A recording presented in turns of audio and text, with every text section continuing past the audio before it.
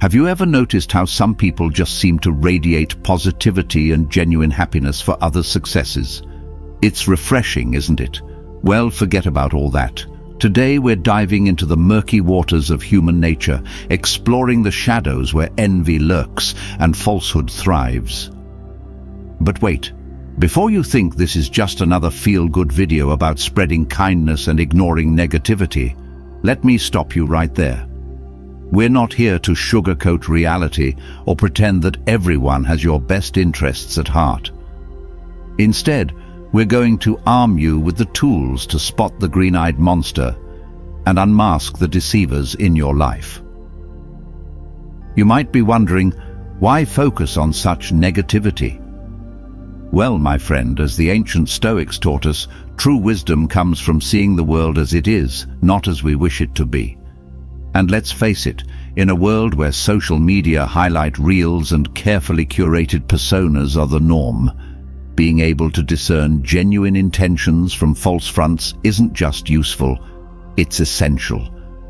So buckle up as we embark on a journey through the human psyche, guided by the timeless wisdom of Stoicism and modern psychological insights. In the next few minutes, we'll explore 13 ways to recognize envy and falsehood in others. From subtle body language cues to the art of decoding backhanded compliments, you'll learn to navigate the complex web of human interactions with the clarity of a Stoic sage and the shrewdness of a modern psychologist. By the end of this video, you'll be equipped to spot the telltale signs of jealousy and dishonesty, allowing you to make more informed decisions about who deserves your trust and energy. Before we dive deeper, if you're finding value in this content, consider leaving a comment, hitting that like button, or even subscribing to the channel. Your support helps us continue creating thought-provoking content that bridges ancient wisdom with modern challenges. Now, let's unveil those hidden signs of envy and falsehood. 1. The green-eyed glare. Picture this. You've just shared some fantastic news with a friend, expecting a high five or a genuine smile. Instead, you're met with a fleeting grimace, quickly masked by a forced grin. Congratulations, you've just witnessed the green-eyed glare in action. Envy, that sneaky emotion, often reveals itself through involuntary facial expressions before the person can hide it behind a facade of happiness. The ancient Stoics, like Marcus Aurelius, emphasized the importance of observing human behavior without judgment. In this spirit, let's explore the visual cues that betray envy. One telltale sign is the micro-expression, a brief, involuntary facial movement that lasts only a fraction of a second. When someone's genuinely happy for you, their entire face lights up. The eyes crinkle, the smile reaches their cheeks, and there's a warmth in their gaze. But when envy's at play, you might catch a flash of tightened lips, narrowed eyes, or a slight furrowing of the brow before they compose themselves. Another visual cue to watch for is the direction of their gaze. An envious person might struggle to maintain eye contact, their eyes darting away or fixating on the object of their jealousy. If you've just shown off a new car, for instance, they might stare at it a bit too intently, their eyes betraying a mix of desire and resentment. Or they might suddenly become very interested in their phone, using it as a shield to hide their true feelings. Body language speaks volumes too. Watch for crossed arms, a subtle turning away of the body, or hands clenched into fists. These physical manifestations of discomfort often accompany feelings of envy. Remember, though, that context is key. A single cue doesn't necessarily indicate envy. It's the combination of multiple signs that paints a clearer picture. By honing your observation skills, you'll become adept at reading these visual cues, allowing you to navigate social interactions with greater awareness and empathy. After all, as Epictetus taught, it's not events themselves that disturb us, but our judgments about them. Understanding the root of someone's envy can lead to compassion rather than conflict. 2. Backhanded compliments. "Wow, you're so brave to wear that outfit." Ever received a compliment that left you feeling slightly off-kilter? Welcome to the world of backhanded compliments, the preferred weapon of the passively envious.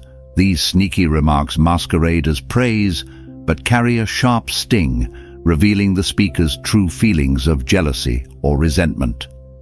Let's unpack this psychological sleight of hand and learn how to spot these veiled insults for what they really are. The Stoic philosopher Epictetus once said, "It's not what happens to you, but how you react to it that matters." This wisdom is particularly relevant when dealing with backhanded compliments. The key is to recognize the intent behind the words, rather than getting caught up in their surface meaning. A true compliment should make you feel genuinely good about yourself. If you're left feeling confused, insulted, or questioning yourself, chances are you've just been served a backhanded compliment.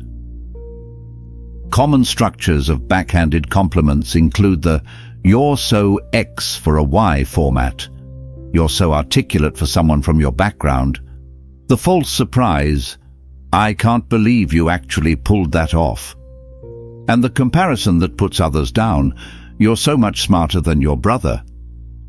These formulations allow the speaker to maintain a veneer of politeness while expressing their envy or disapproval.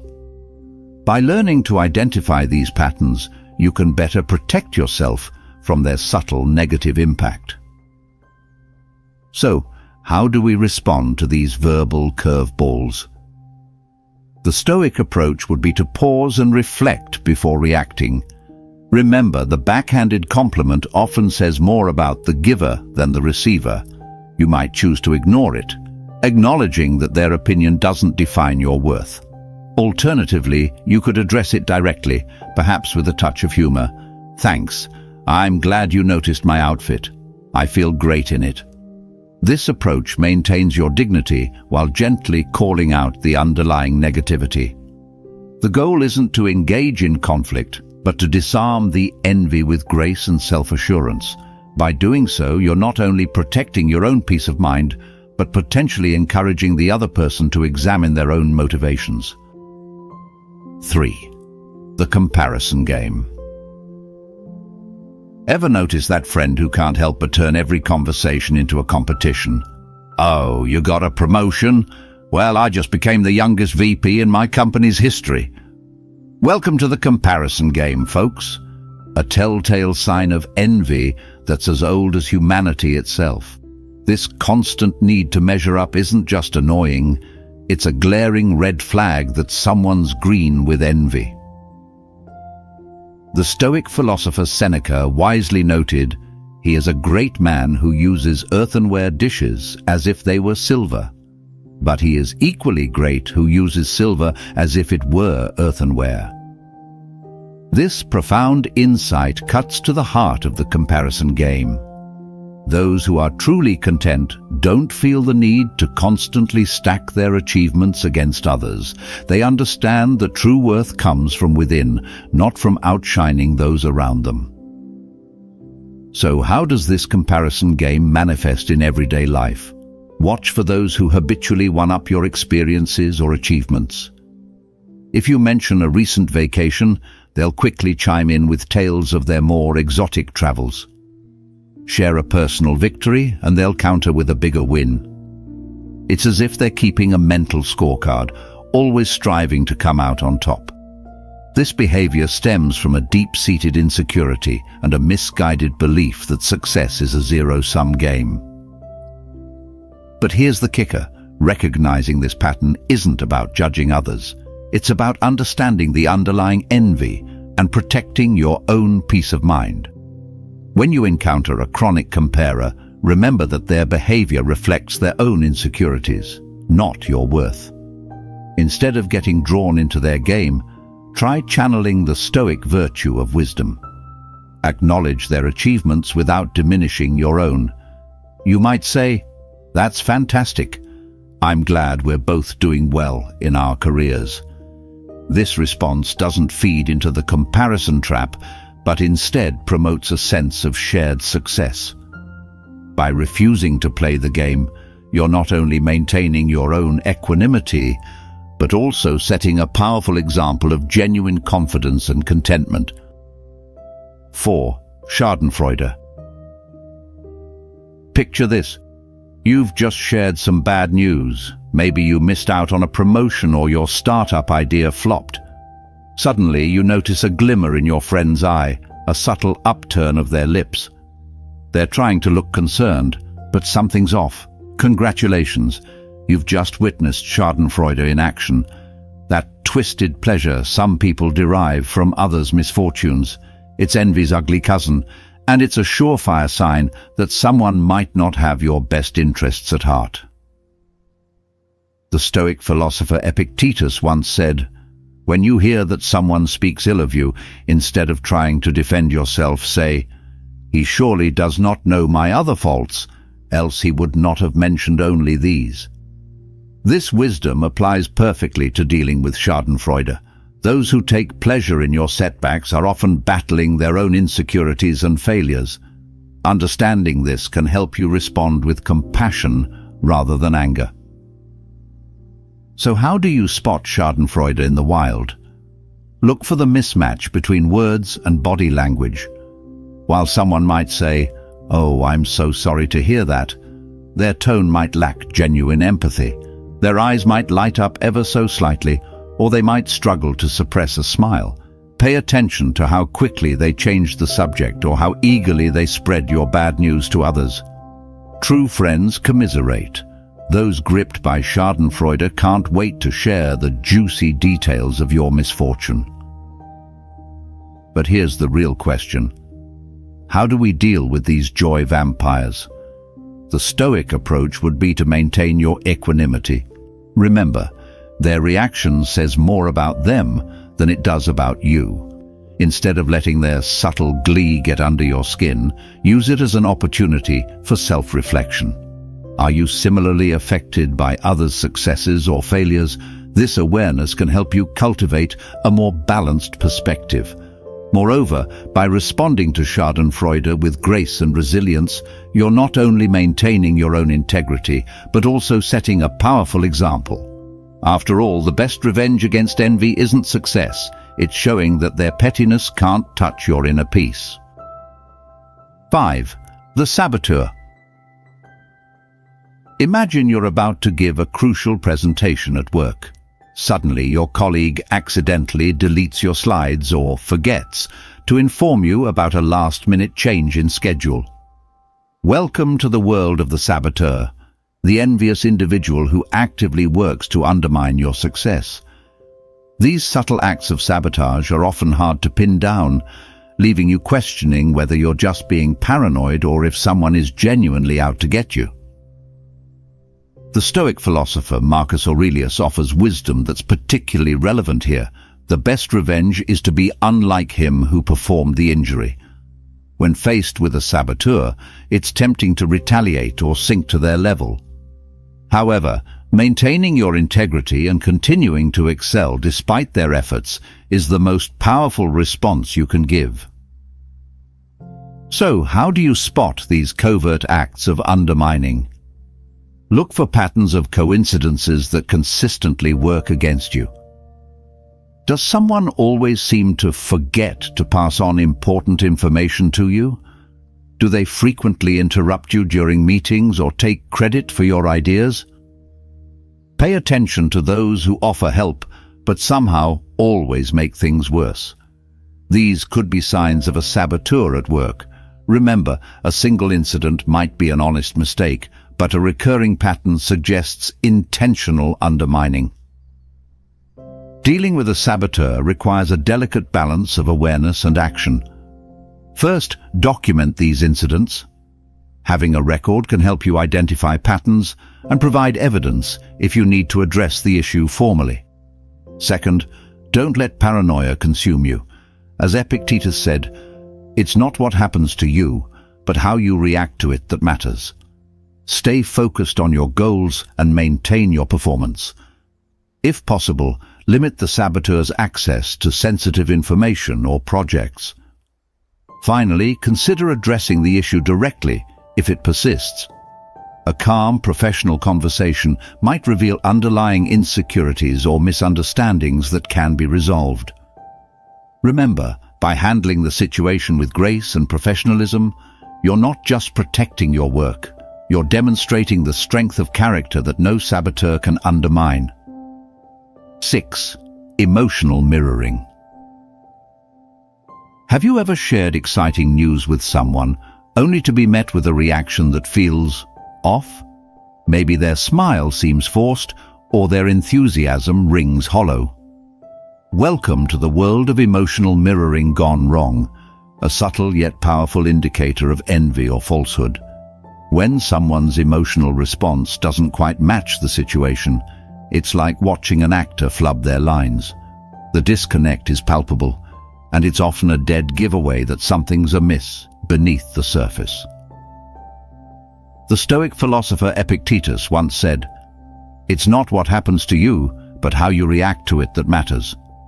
This wisdom cuts both ways. It's not just about managing our own reactions, but also about observing the reactions of others. Genuine emotions tend to flow naturally and match the context of the situation. When envy or deceit is at play, however, this natural flow is disrupted, creating a noticeable mismatch. So, how can we spot these emotional misalignments? Pay close attention to the timing and intensity of reactions. Does someone's response seem delayed, as if they're taking a moment to manufacture the right emotion? Are they overcompensating with excessive enthusiasm that feels insincere? Look for inconsistencies between verbal and non-verbal cues. A person might say they're happy for you, but their tight smile and averted gaze tell a different story. These subtle discrepancies often reveal the truth hiding behind a carefully constructed facade. But here's the tricky part. Interpreting these signals requires nuance. Cultural differences, personal communication styles, and individual circumstances can all influence how people express emotions. The key is to look for patterns over time and to consider the broader context of your relationship. If someone consistently shows mismatched emotional responses, especially in situations where you're sharing successes or seeking support, it might be time to reassess the dynamics at play. Remember, as Marcus Aurelius advised, you have power over your mind, not outside events. Realize this, and you will find strength. By honing your ability to recognize genuine emotional mirroring, you empower yourself to navigate relationships with greater clarity and discernment. 7. The Information Hoarder. Ever feel like you're always the last to know? Meet the Information Hoarder, that colleague or friend who seems to have a stranglehold on crucial information, doling it out in miserly portions or not at all. This isn't just about being out of the loop, it's a subtle form of power play, often rooted in envy or a desire to maintain an upper hand. The information hoarder thrives on being the gatekeeper, relishing the advantage that comes with exclusive knowledge. The Stoic philosopher Seneca once said, "It is not because things are difficult that we do not dare, it is because we do not dare that things are difficult." This wisdom applies perfectly to dealing with information hoarders. The difficulty lies not in the information itself, but in our hesitation to confront the situation directly. Recognizing and addressing this behavior requires courage and discernment. So how do you spot an information hoarder in action? Look for patterns of selective sharing. Does someone constantly forget to include you in important emails or meetings? Do they provide incomplete information, leaving you scrambling to fill in the gaps? Pay attention to how they react when you seek information directly. An information hoarder might deflect, give vague responses, or even lie outright to maintain their perceived advantage. They might also use phrases like, "Oh, I thought you knew," or "It must have slipped my mind," to cover their tracks. Dealing with an information hoarder requires a strategic approach. First, document instances of withholding to establish a pattern.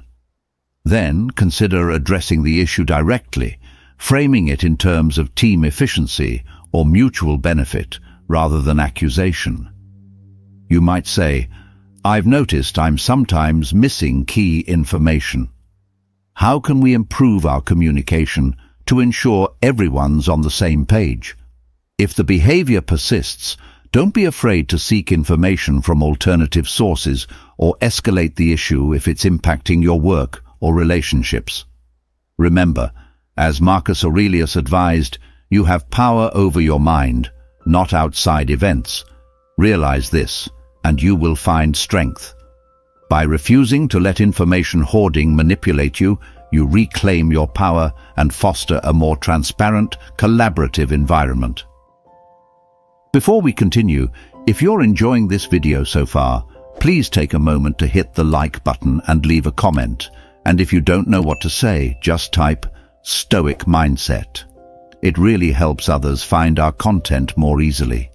Your support means a lot to us and goes a long way in helping us create more great content. Now let's get back to it. 8. Body language betrayals. We've all heard the saying, actions speak louder than words, but when it comes to detecting envy and falsehood, it's more accurate to say, involuntary actions scream the truth. Welcome to the fascinating world of body language betrayals. Those subtle, often subconscious physical cues that can reveal a person's true feelings or intentions, even when their words say otherwise. Mastering the art of reading these non-verbal signs is like having a built-in lie detector, helping you navigate the murky waters of human interaction with greater clarity and confidence.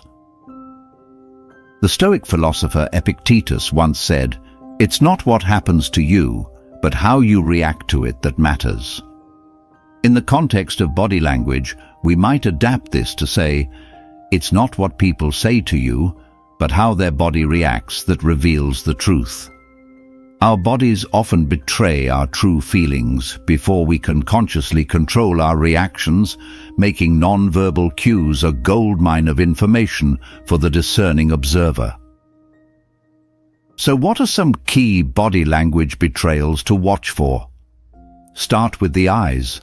Often called the windows to the soul for good reason, excessive blinking, avoiding eye contact, or darting eyes can all indicate discomfort or deceit.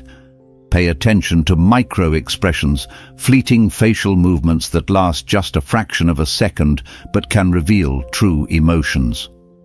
Look for incongruence between words and gestures. If someone's nodding while saying no or shaking their head while agreeing, something's amiss. Watch for defensive postures like crossed arms or turning away, which might signal discomfort or disagreement. But here's the catch: interpreting body language isn't an exact science. Cultural differences, personal habits, and context all play a role. The key is to look for clusters of behaviors and sudden changes in someone's typical body language. And remember, as Marcus Aurelius advised, if you are distressed by anything external, the pain is not due to the thing itself, but to your estimate of it, and this you have the power to revoke at any moment.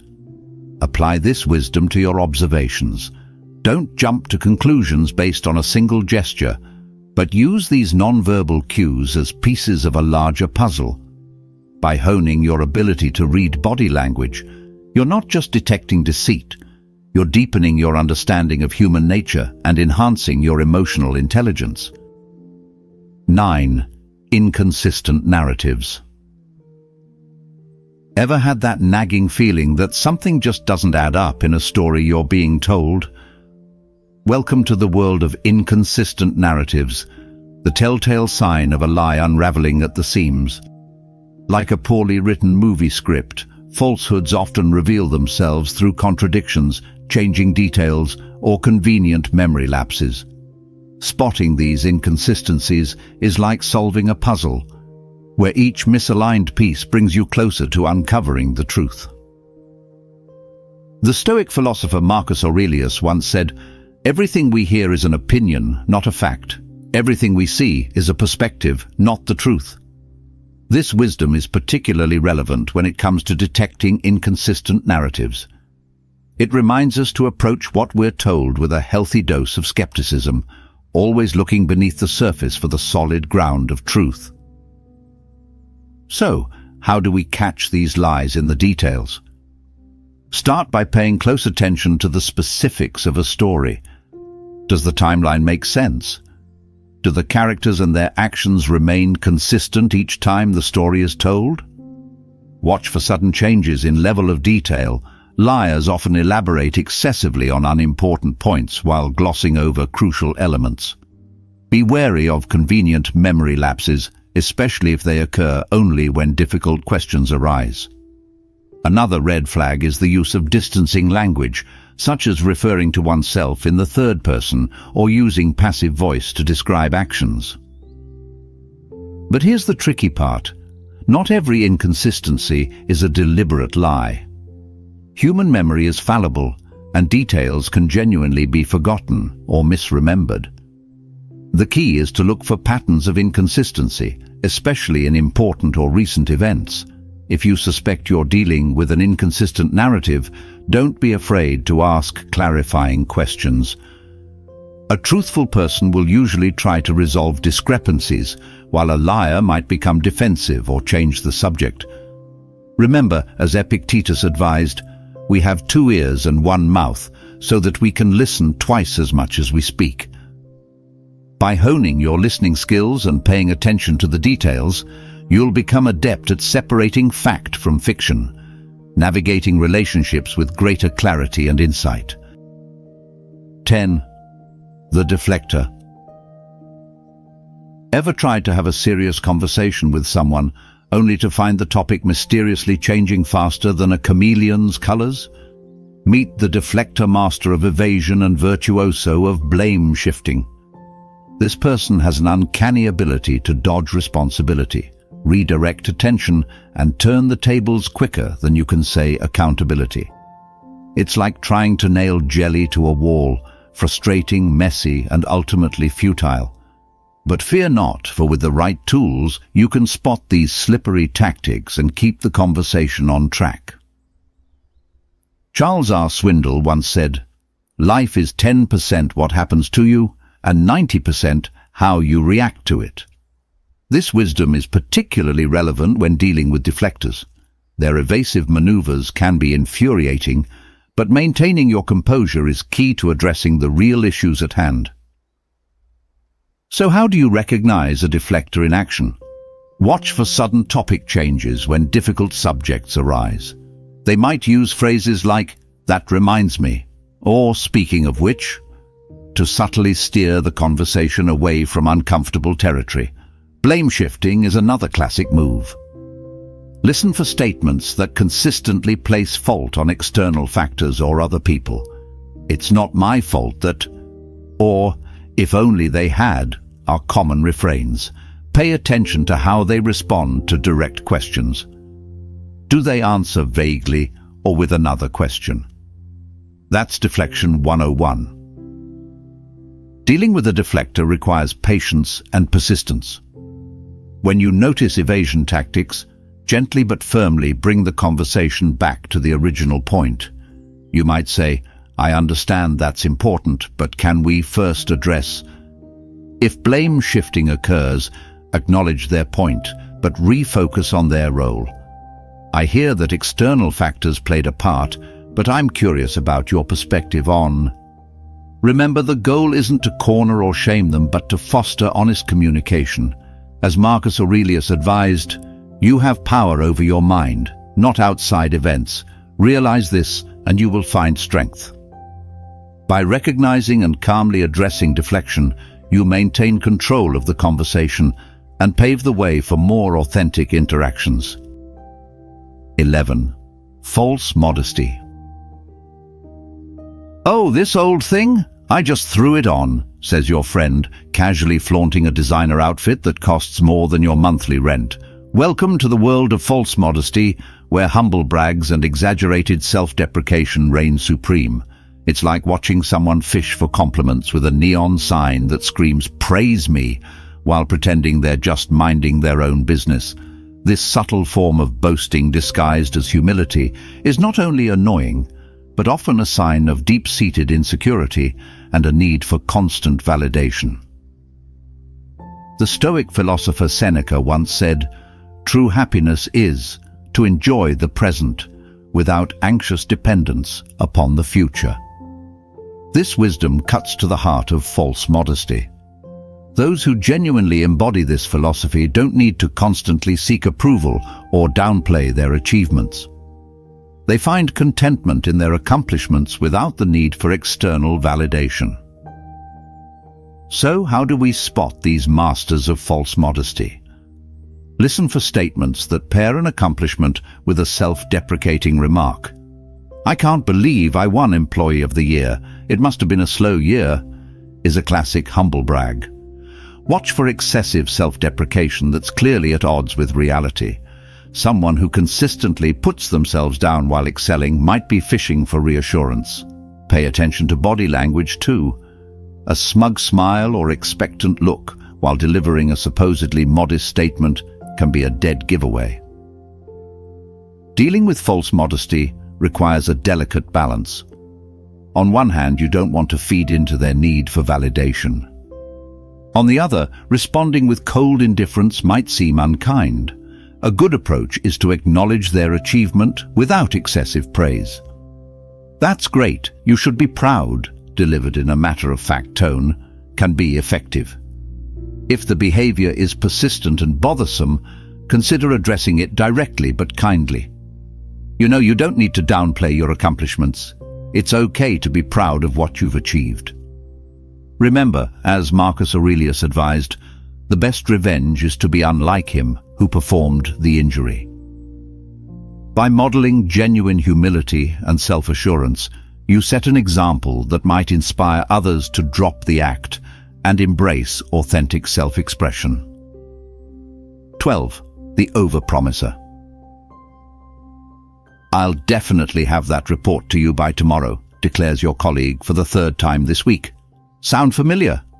Welcome to the world of the overpromiser, that person whose words soar high but whose actions remain firmly grounded. These individuals are like verbal hot air balloons, full of grand promises that never quite lift off.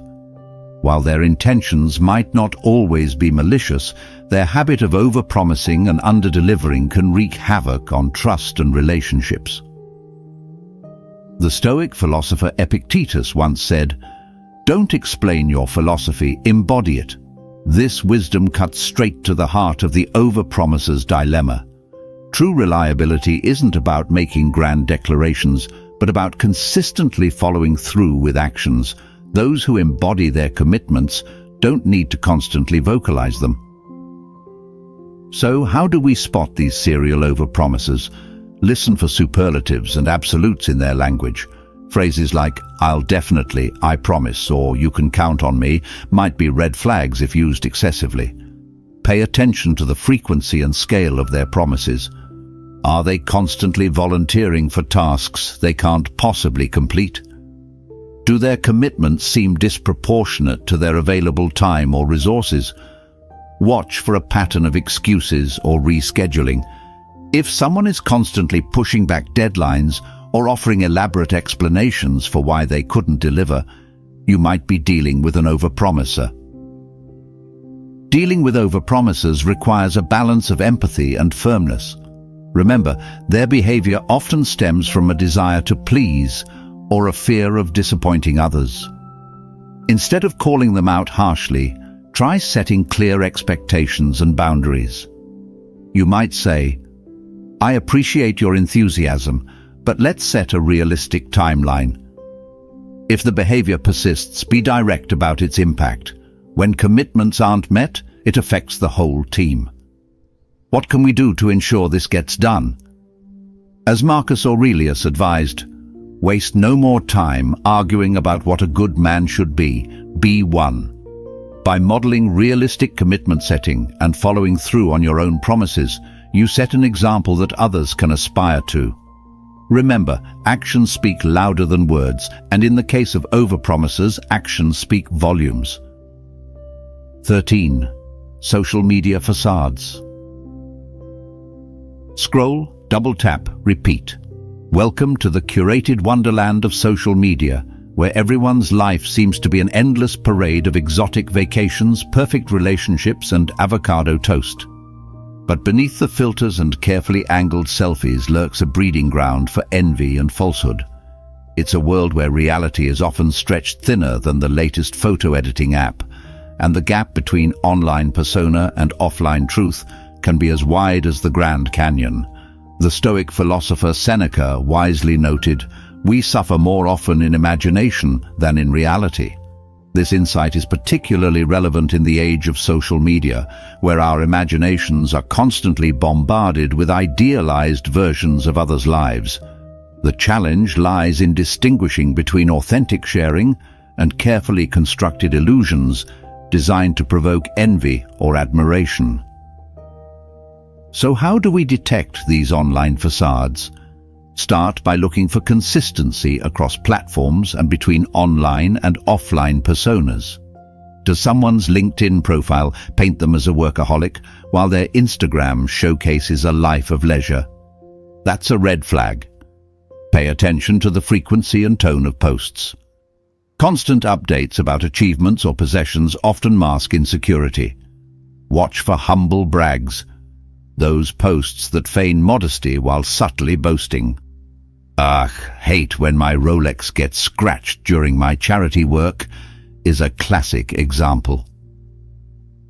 Navigating this digital minefield requires a healthy dose of skepticism and self-awareness. Remember, what you're seeing is often a highlight reel, not the full story. If you find yourself feeling envious, take a step back. Ask yourself, is this triggering something I'm unsatisfied with in my own life? Use these moments as opportunities for self-reflection rather than self-criticism. As Marcus Aurelius advised, you have power over your mind, not outside events. Realize this, and you will find strength. Apply this wisdom to your social media interactions. Don't let carefully curated posts dictate your self-worth or happiness. Instead, focus on cultivating genuine connections and living authentically, both online and off. By doing so, you'll not only immunize yourself against digital envy, but also contribute to a more honest and supportive online environment. As we wrap up our journey through the labyrinth of human behavior, it's clear that recognizing envy and falsehood is both an art and a science. We've explored 13 ways to spot these subtle yet powerful forces, from the green-eyed glare to the carefully curated social media facade. But remember, this knowledge isn't meant to make us cynical or paranoid. Instead, it's a tool to navigate our relationships and interactions with greater wisdom and compassion. The Stoic philosophers taught us that true strength lies not in controlling others, but in mastering ourselves. As we become more adept at recognizing envy and falsehood in others, let's also turn that keen eye inward. Are we sometimes guilty of these behaviors? Do we let envy cloud our judgment or resort to falsehoods to protect our ego? By acknowledging our own flaws, we cultivate empathy for others who may be struggling with the same human weaknesses. So, what's the next step?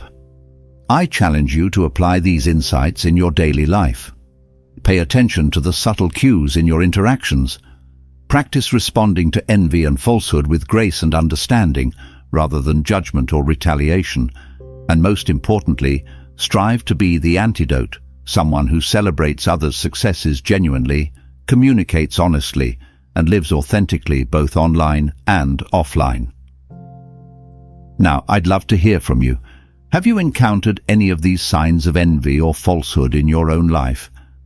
How did you handle it? Share your experiences in the comments below.